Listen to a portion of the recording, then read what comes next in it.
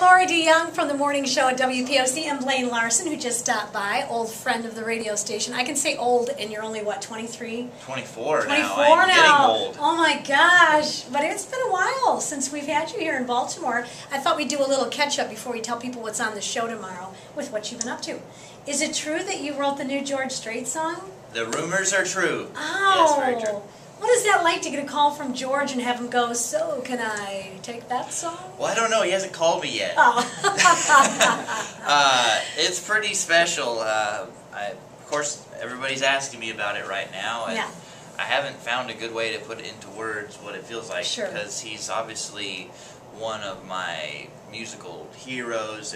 If you're in country music and he's not one of your heroes, you are in the wrong format. Yeah. So it's a big, big honor. I'm still kind of speechless about it. It's very, very cool, especially hearing it on the radio. Absolutely. Yeah, we're playing it. We love that song. Thank and you. you've got a new song called Chillin'. Tell me about Yes, it's a good summer song. Cool. Springtime now. The weather's turning. Everybody's excited for summer, and that's really what the song's about. There's nothing. No special story about it or anything. It's just a fun summer song. Don't you think that's a good idea, though? Because when you had the hit years ago with the song that was kind of, about loneliness and suicide and all that, everybody's expecting Blaine Larsen to come out with another one of the... It's cool to do something just different.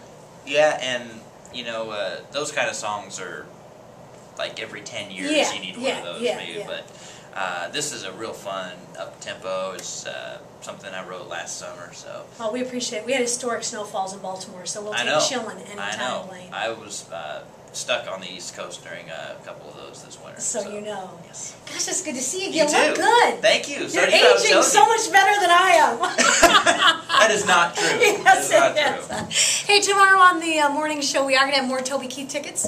You can win them before you can buy them. He's going to be out at Aberdeen Proving Ground on June 5th, but you can actually get some tickets before they go on sale on Monday. So listen at 8 o'clock, and maybe we'll throw on the Blaine Larsen song, Chillin'. Yes, we like that. Wouldn't that be nice? Get your Toby Keith tickets, dog. Okay. Hey, look at All you. right. Look at ad-libbing. That's too good.